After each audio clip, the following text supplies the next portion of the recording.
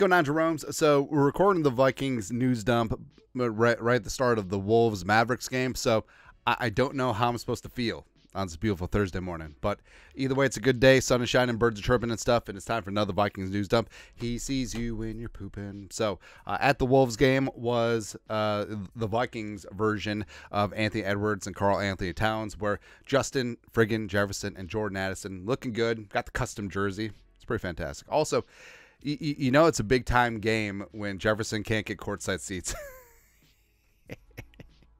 It's all right. The extension's coming through, and he'll be perfectly fine. Like, I feel like once Jefferson gets his extension, and he's the highest-paid non-quarterback in NFL history, he should just be able to sit on the bench. I think that's what's going to happen, man. But it was love to see Minnesota sports supporting other Minnesota sports. And today was an off day. Well, yesterday was an off day for the Vikings at OTAs. They're back at today, so good times. Also good times. So Vikings put out a video, asking Anthony Edwards, like, hey, Wolves in 4, Wolves in 5, Wolves in 6, Wolves in 7. Anthony Edwards, I need the shoes. And I've been waiting for the Anthony Edwards Adidas ones in the Georgia Clay color. First quarter action. Ooh, Jay McDaniels. Let's go, man. So just been waiting for it, right? And I feel like this is a great look. I feel like this has a lot of meme capability. This is a lot of possibilities here. I need them. I need Jordan Addison to get the rock. I need Keenan McCardle to become OC. I need Keenan McCardle to become an NFL head coach. I need a lot of things, man. Also, I need those Anthony Edwards shoes, man. Come on. Something I also need is one of these jabrones to step up at quarterback this year. Now, we've gone through the best case scenarios, right? Darnold is the guy, and he starts all year, not because McCarthy isn't ready, but because Darnold is that MFer, and he pans out on that potential that made him the number 3 overall pick in 2018, and he just integrates beautifully with what Ken O'Connell wants to do. And I actually have a lot of faith in both of these quarterbacks, because now obviously this could be a little bit of revisionist history, but in terms of value in free agency, would I rather pay $10 million for Darnold on 1 year, or $180 million with $100 million guaranteed for 4 years for Kurt? I don't know, man. Also, with McCarthy, would I have rather traded up 3 ones and change to go get Drake May, or sitting and making a small trade up to get McCarthy at 10? It's pretty close. But either way, love the one you're with. I love me some J.J. McCarthy. I think that he's going to do great things with this Kevin O'Connell scheme long term. But I also do think that he would benefit from sitting for a full season. And if Darnold is that dude who can supply that breathing room and allow McCarthy essentially a redshirt season, everything would be beautiful, man. Also, the other best case scenario is McCarthy just ready to rock and roll out of the gate, and he has a C.J. Stroud type season. All that. Speaking of Kirk Cousins, so a lot of people are wondering what's going on with the tampering. How come the NFL was dragging their feet, even though Kurt admitted that there was tampering going on there, as well as like, there's not going to be decision reached before the draft, blah, blah, blah. And what we said at the time is that I think that the league just wants people to forget about it. And the draft is come and gone. Free agency is way in the rearview mirror. Everyone's sort of on summer vacation now. And then eventually they'll just be like, yeah, there's no tampering. There's no tampering. Now, I'm not even saying that the Vikings should get draft pick compensation from the Falcons, which probably not, but I feel like they should be punished in some fashion. They lose some draft picks. They get a heavy fine. They do whatever, because obviously if what Kurt says, what they did happen, obviously it's over the line, because otherwise, before the start of the new league year, how come teams aren't meeting with every single free agent, especially with ones with medicals? But long story longer, Purple Persuasion put this together. Per Mike Florio, not a thermos, PFT, he believes the NFL could look the other way regarding the Falcons tampering of former Vikings quarterback Kirk Cousins, because of Falcons CEO Rich McKay being the NFL chair of the competition committee and the connections he has high up within the NFL. Now, first off, when I remember that McKay was the head of the competition committee, it's just like that's like the opposite of competition. That's definitely a little bit of a probably should recuse yourself from this one, man. Quote, if the NFL is determined to look the other way, they will. Whether it's Rich McKay has plenty of juice at 345 Park Avenue because he's chair of the competition committee, whatever it may be. This is the problem with having inconsistency in how you address violations of the rules. But Rich McKay has friends in high places, and they find a way to look the other way, and the consequences are going to be as good as the investigation. What kind of investigation did they do? So What's really going to annoy me, so there is an ongoing investigation as well of Saquon being tampered with by the Eagles. Now, if the Eagles get hammered, but the Falcons just walk, when I feel like the evidence for Kurt, literally him admitting it, smoking gun at his press conference, then something stinks in Denmark. But either way, like, I'm not holding my breath that the Vikings are gonna like get some draft picks or anything out of the Falcons, but it is what it is. Also great. So this is fantastic. Hold up, wait. All right, so Kyrie Jackson is already just like a hilarious content machine. I love him, man. So he put out a photo of fellow rookie cornerback Dwight McGlothern taking a little nap, little napski after some work. Now, there is a thing where people can sleep with their eyes open, right? And it's not just like the sleep with one eye open, that sort of thing. No, it's like some people just do. Or sometimes it's people that had like a traumatic experience, and I don't know, like, not getting into the weeds. I'm not a medical professional, but so Dwight McGlothern doesn't sleep. He just waits. Or this is the haters that are sleeping on the Vikings this year. Just like, I don't know. But that would be so weird, wouldn't it? Also, well, like, do you blink when you sleep with your eyes open? Or do your eyes just like dry out in the middle of the night? Like, you got to make sure you take your contacts out. Well, for obvious reasons. But if say you take a nap. Say you're like in a car ride and you got your contacts in and you're just like zonk out. Like, are they cement? Like when you wake up? Are you like, I'm blind, Lordy, I'm blind? It's like the Jason Momoa C show. I don't know, man. Like, Kyrie Jackson's literally had 2 days of formal practice with the team, and he's already just like batting 1,000 in terms of hilariousness on socials. Hopefully you can back it up on the field, man. Speaking of backing up on the field, so Pro Football Focus, frenemies of the Vikings, they put out top 3 players for every team heading into the 2024 season, and they picked Jefferson, Hockenson, and Darisaw, and blah blah blah blah blah. Now also consider Brian O'Neill. So JJ, obvious. Darisaw, yes. Would it be too bold to say Darnold?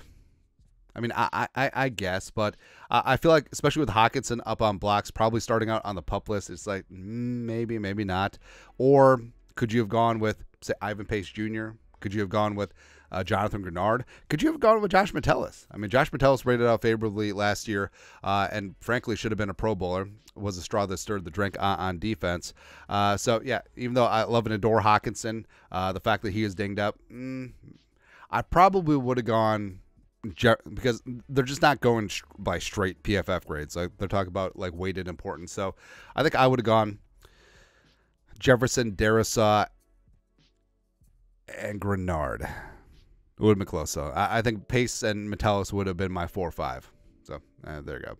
Also, speaking of 2-5, actually 2-6. So in 2026, the NFL draft is headed to Pittsburgh. So I initially was a curmudgeon about them moving the draft because I feel like Radio City Music Hall, the place that had all the history, and it's New York. It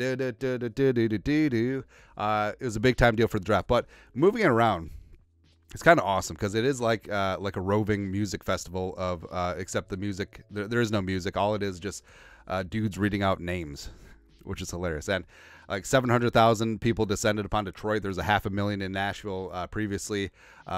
Green Bay next year. I don't know where all the people are going to stay. I mean, there's like 2 hotels in Green Bay, Appleton, whatever. But Pittsburgh's a great city. So I love any city where everything is centrally located, especially the sports stadiums, because it is kind of a D-dragger when everything is downtown except the stadium is like out in the burbs. So it's like Minneapolis is set up great. I think Minneapolis, Indianapolis, New Orleans, Detroit, Pittsburgh is up there too. Like anything that's centrally located. Where if the Vikings had built in Arden Hills, nah. But Pittsburgh is a great city, and of course you got Permanente Brothers, world famous. So basically, you take 2 thick-ass slices of bread. You got your deli sandwich or hot sandwich, whatever you want. You put the fries, you put the slaw, you put the tomatoes on there. It's really good. It is really fantastic, man. Also, PNC Park.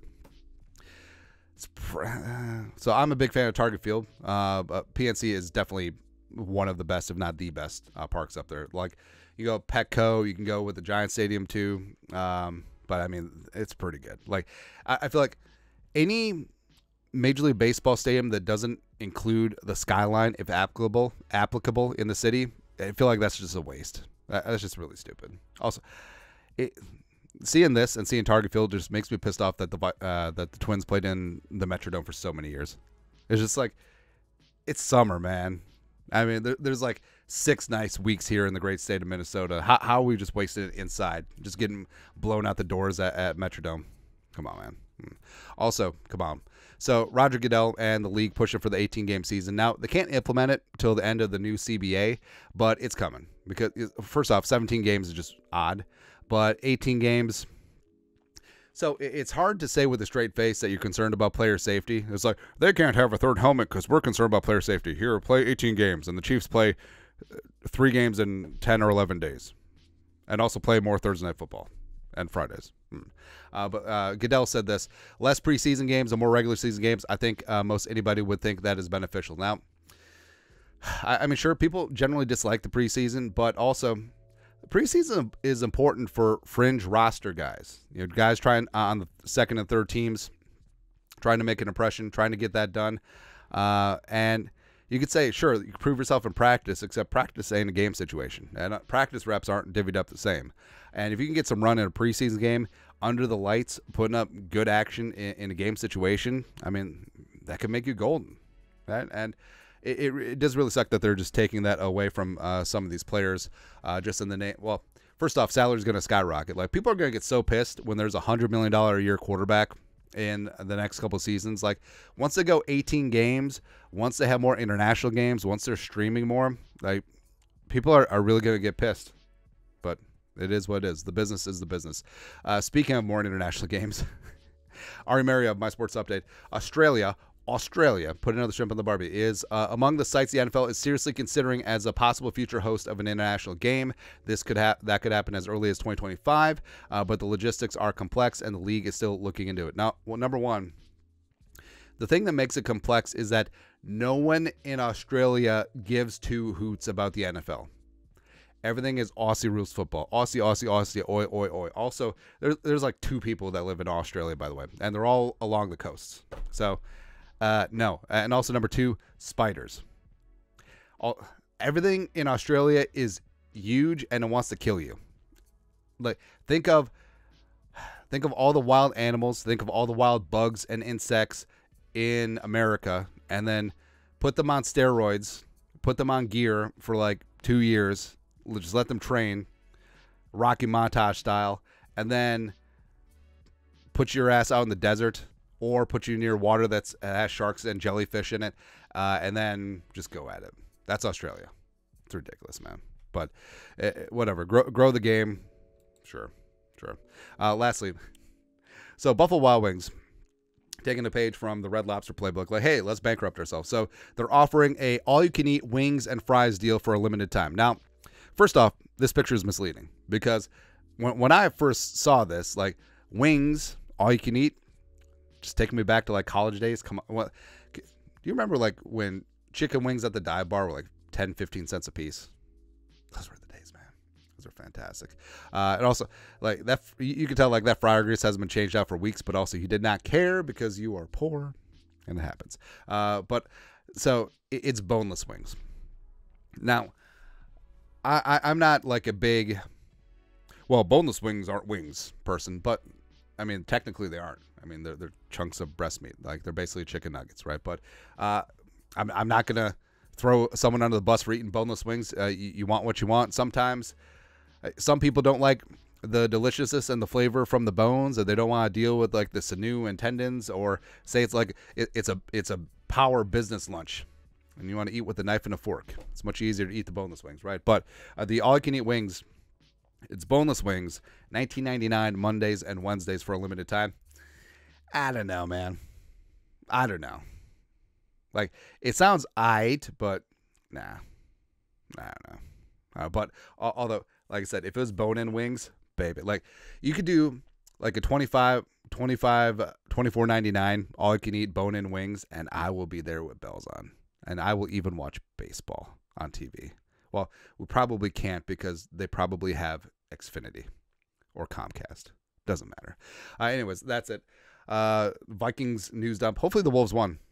Let us know your thoughts and our thoughts in the comment section below. Subscribe for daily Vikings takes. Want to support the work? Put a little something in the Venmo. But till next time, Skull Production Value.